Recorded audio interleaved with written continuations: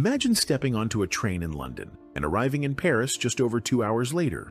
No airports, no ferries, just a smooth, uninterrupted ride through one of the world's most remarkable engineering achievements. This is the magic of the Channel Tunnel, an undersea railway connecting Britain and France. Yet, behind its modern convenience lies an incredible story of ambition, groundbreaking technology, and human sacrifice. How did engineers create a 50-kilometer tunnel beneath the English Channel that many believed was impossible?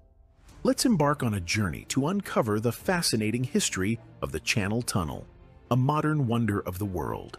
The Channel Tunnel, often called the Chunnel, is an engineering marvel linking the United Kingdom and France beneath the English Channel. Completed in 1994 after 6 years of intense construction, the tunnel stretches 50 kilometers in length, with 38 kilometers submerged under the seabed. This direct link between two nations revolutionized travel and trade across Europe, turning what was once a 6-hour ferry journey into a smooth 2-hour and 15-minute trip by high-speed train.